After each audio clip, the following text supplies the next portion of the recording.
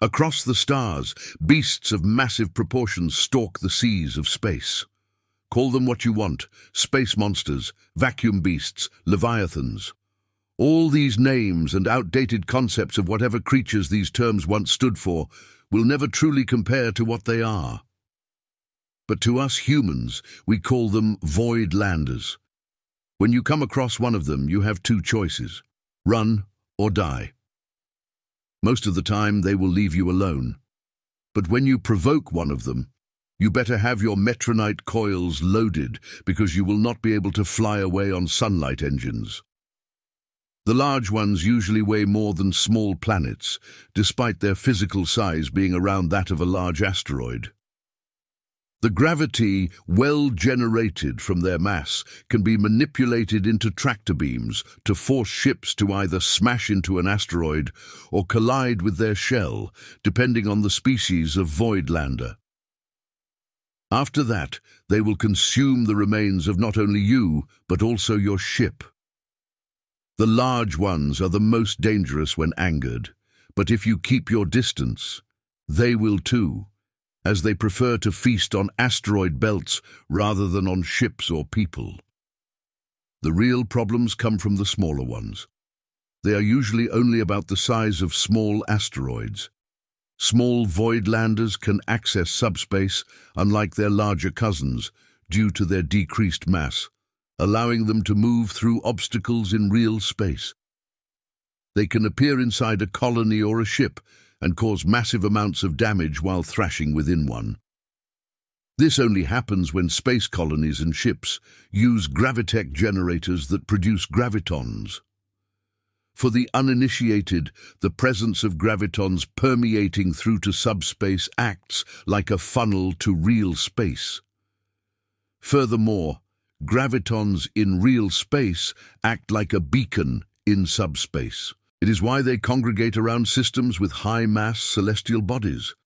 Even though, if they were to get caught in the gravity well of a planet or a star, they would not be able to escape. However, it is still possible for a voidlander to drop out of subspace and into real space without a gravity generator, if you intercept its trajectory, because they can sense the microgravity created by the mass of real space objects, such as ships or spinning stations, while in subspace. Additionally, if a voidlander that is larger than your ship drops out of subspace, it will expand your ship and destroy it from the inside out. So remember to avoid locations that are reported to hold a large number of small voidlanders. The dangers that these creatures pose to civilized space necessitated that countermeasures be developed against them.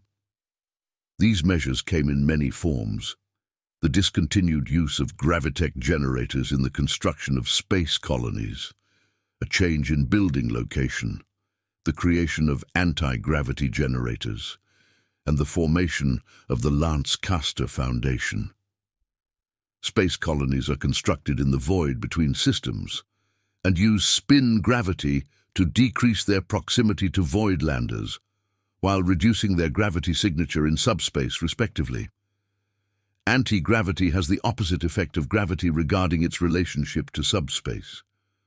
Rather than acting as a funnel to real space, it will act as a barrier. The only problem with it is the generation of anti-gravitons. This issue is mitigated by the harvesting of voidlanders that carry negative mass inside their bodies. The only reason that anti-gravity exists today is because of the Lance Castor Foundation. Originally founded to aid victims of voidlander attacks, their role in society expanded to encompass a variety of different jobs, from researchers to subspace hunters. So, founded after first contact with VL-01 in the Proxima Centauri system, the Lance Castor Foundation has been around for 267 years, according to Earth Standard Time. Their accomplishments include the discovery of the faster-than-light enabling substance known as metronite from voidlander carcasses of Category 15 and above, the discovery of negative mass in Category 10 and above, as well as the creation of the first functional subspace vessel. They are responsible for regulating the hunting of void landers and serve as forest rangers while performing anti-poaching operations throughout the 16 galaxies.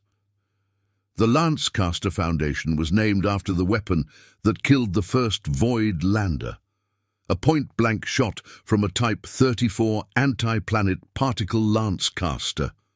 The Lancecaster Foundation is the leading organization in faster-than-light technologies, void lander weaponry, and subspace research.